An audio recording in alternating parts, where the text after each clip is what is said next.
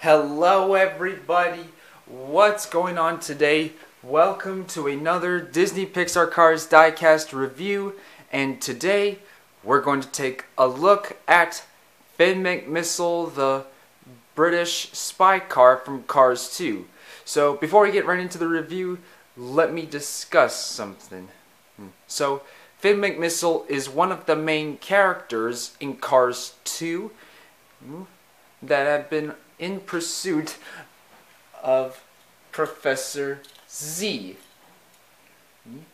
trying to uncover a conspiracy, and lost one of his spies, like Redline, for example, and along the way he met another British spy car, Holly Shiftwell, and also Mater.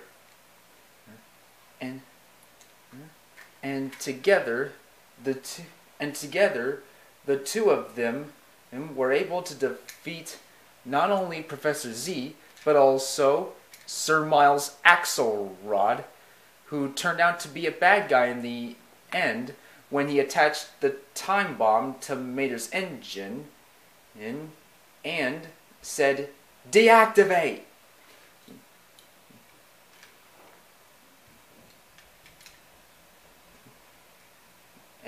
And now let's get right into the review here. So here we have his friendly facial expression with his eyelids half raised and half up and half down. And we have his black mustache grill, which represents as a mustache. We have got a letter M on the top front, and we have his side view mirrors and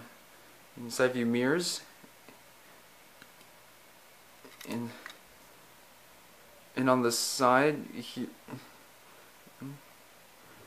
we have both of his hidden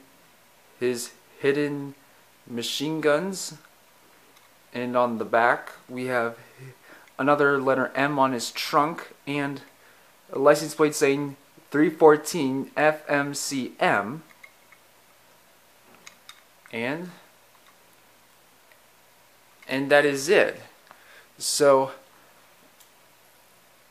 Finn's model is, I believe, an Aston Martin DB5, similar to the one from the James Bond films. So let's compare him to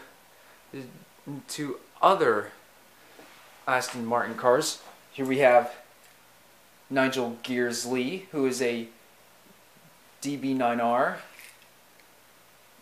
and Cruz Ramirez, who I also believe is an Aston Martin, which I believe her year model is 2005. And some other British cars like Holly Shiftwell, who is a Jaguar XJR15, I believe, and Sir Miles Axelrod, who I believe resembles a Land Rover, and some other spy cars besides Holly, like Redline, Mater, and in the Cars 2 video game, Lightning McQueen, and Francesco Bernoulli.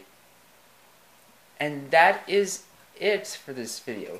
So what do you guys think? Which spy car is your favorite? Which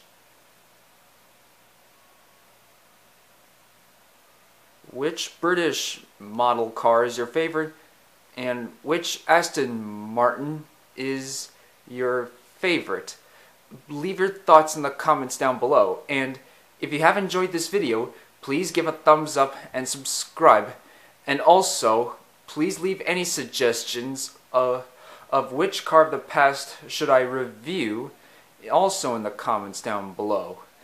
So, see you guys next time. Goodbye now.